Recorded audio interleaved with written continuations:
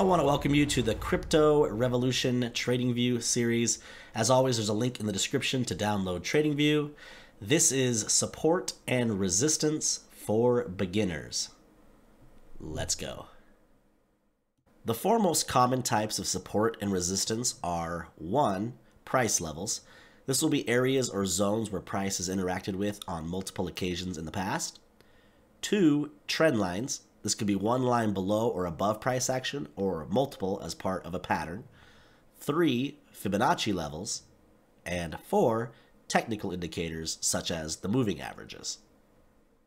Now in this video, we're going to focus entirely on price levels. 1, because with a little practice, it's relatively easy to learn. And 2, it's probably the most used out of the 4 and is essential to learn in order to become a good trader. I like to think of it like you're learning to play basketball. You have to learn to dribble before you can shoot, and that's what support resistance is. You have to learn it first before you can add other ideas with trading. Now here we are on an atom chart. Now to start with, it's a good idea to scroll out to at least an hour or longer time frame. So in this example, we're on the 4-hour time frame. We just want to get as much price action as possible. So that way, when we're determining our support and resistance lines, we know which ones hold more weight. You know, has there been price action touched this area months ago, weeks ago? It just helps you get a better idea of what's stronger support and stronger resistance. From there, I'm just looking for areas where price has interacted the most, at least 2 or more times. So as I drag my mouse up, for example, I can see kind of along here that price action has interacted once, twice, 3 times, 4 times. So then I can put my mouse over that area, and if you hit Alt-H on your keyboard, it will draw a horizontal line for you across the screen. Now we're going to go ahead and add a few others in. These are ones that I had already previously added. But once I get them on here, I will explain to you really quick why I chose these ones. So if you look down here at the bottom, we have 1, 2, 3 touches right along in this area. So clearly that's a good area to mark. Right here along here, we have 1, 2, 3 touches for this line. Up here on the line above it, 1, 2, 3 touches as well. Going up that next line, we've got touches over here recently. We've had touches dating back as far as March with 1 here and a little bit around here.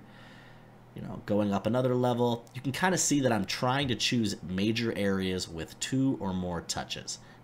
Next, I think it's important to understand a few concepts. 1, what makes support support? And what makes resistance resistance? And then 2, what if the touches are close but not perfect? It's important to think of support and resistance as a zone, and we'll explain that a bit more as we go. So what makes support and resistance is actually rather simple. I've changed the colors of my lines to red and green just to make this a little easier to explain. So anytime your current price action is above a level that you indicated on your chart, that means that area could act as potential support. So you can see that I've indicated all these levels that price has interacted with that are below the current price are support levels. Anything above the current price is going to act as resistance. It means that when price reaches that level, there's a good chance that if in the past it's been rejected on multiple occasions, that it may not bust right through it the first time because it's going to act as resistance. Another easy way to think of it is buyers and sellers. Anytime the price action comes down to a level and is able to bounce off that level, what does that tell you? There were buyers waiting at that level. And the flip side of that, anytime your price action is reaching an upper resistance level and is getting rejected, it just means that there are sellers waiting at that level. Now the next part is a bit trickier, but very important to understand. Often with price action, instead of an exact price level where the price interacts 2 or more times, you may have what we refer to as a zone, which can be a small area where price has reacted to multiple times on the top of the zone as well as the bottom of the zone. Let's take this wild USDT chart for an example.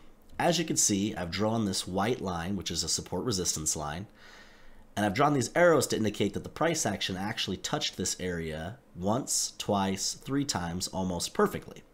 But then I've also drawn some circles to indicate that there were times that price action got really close and then got rejected. Over here again, really close and then got rejected. Well, why is that? Well, whenever a line is, resistance in this case, as we talked about previously, it just means that there were sell orders stacked there. The thing you need to realize is not all the sell orders are going to be stacked at the exact same price. They're going to be staggered, just below that resistance in this case. So then that creates what we refer to as a zone. Now let's zoom in on the same coin, just up here a little bit higher. Now I've circled some areas where price, once it broke through that previous resistance, you can see that it came down in this white line that I indicated as a support resistance level. Where I circled, it bounced, but it did wick just below it. Came back up right here, it bounced pretty close to right on the line, but there were still some small wicks below it. And right here, it got below it temporarily, but then recovered. Went all the way up here, and then down here again, wick just below it, wick right on it, wick right on it.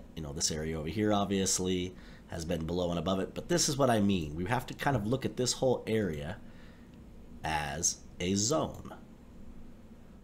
Next, we're going to zoom back out on this wild chart, and we're going to go over a concept that I think is the most important of everything we go over in this video. And that is that not all support and resistances are created equal, right? You're going to find out that some support and some resistance levels are clearly much more significant than others. Let me explain. We're back on wild, and we're going to focus on this lower support/resistance zone, and I want you to pay attention to a couple of things closely. This coin launched, there was a sell-off, and then as it tried to recover, it got rejected at this area not once, but twice. So that was where the sellers were waiting. If you see, that area had the power to drop the coin by nearly 70% before it recovered. Well, it recovered, came all the way back up, and tested that area again. Again, strong rejection, 50% this time, all the way down. Here you can't see as well, but okay, it's 27%. Hit that area, rejected it hard. When it finally broke through that strong resistance, it had a nearly 70% pump before it found some new upper resistance. So now we'll focus on that area. Hits that area, it gets rejected harshly. Comes back down, finds support here. Same area, rejected harshly. Found some temporary support, lost it, regained it, hit that area, rejected. Then it was able to break that area, retest, and it completely reversed the trend.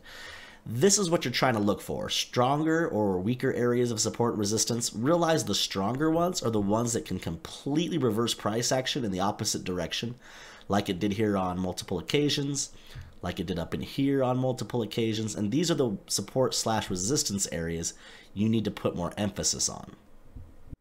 Next, let's briefly go over what constitutes as a support/resistance flip.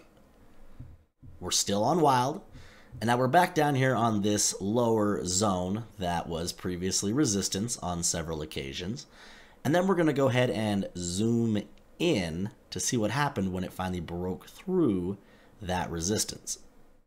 Zoomed in here on the 15-minute for wild, we can see that price action was able to break up through this heavy zone of resistance, and it even came back and tested it as support and pushed upward. The easy way to think of that is all of the sellers that were waiting in this area, they finally got exhausted, price action pushed its way up through, and then as it revisited this zone, all of those sellers turned to buyers, which then created price action movement to the upside. I also think it's important to add, if you were trading this idea, you need to also watch some of our other videos on what makes a successful retest, as well as the video on letting volume be your guide. The final thing I want to go over in this video is the significance of time frames as far as support/resistance go. Understanding these support-resistance flips are happening all the time on smaller time frames and occasionally on larger time frames. It's important to understand the difference between the two, as well as the significance between a support-resistance flip on, say, a 5-minute time frame versus a support-resistance flip on a daily time frame. So again, we're on wild, and this is the 12-hour chart. If you look down here, you can see the significance of this lower support/resistance line, where it spent a total of almost 60 days below it, testing it once, twice here, 3 here, a 4th time here, and then it was finally able to break it. Earlier we showed that when you zoomed into smaller time frames, you were able to see the support/resistance flip, and then the price moved upward. Again, up here, it spent about 17 days below this upper resistance, testing it once, twice, 3 times before it broke through, and then retested it as support. And then it stayed above that for another 12 days before it broke down, and then retested it as resistance once, twice, before price action went completely the opposite way. Well, now let's zoom in and look at some of the price action on lower time frames just in this little area right here. As you can see now, we're zoomed in on the 15-minute time frame for Wild, and from the time it put in this spike to a high, it then put in a low, a lower high, a lower low, a lower high, and then it just started kind of ranging between temporary zones of resistance and support. Then you can see eventually it broke down, so it lost this support level, and then it retested it as resistance, and now the previous floor became the ceiling temporarily. Tested it, retested it, then eventually it was able to break through that and retest that previous resistance and flip it as support. Then it had some more upper resistance that eventually it also broke through, retested, turned that previous resistance into support. And then as you kind of go through this, you can see eventually up here in this area, this was the original lower high from clear back here. It was able to break up through that and turn that previous resistance into support. And that concludes our support and resistance video for beginners. As always, remember there is a link in the description to download Tradingview, and we'll catch you next time.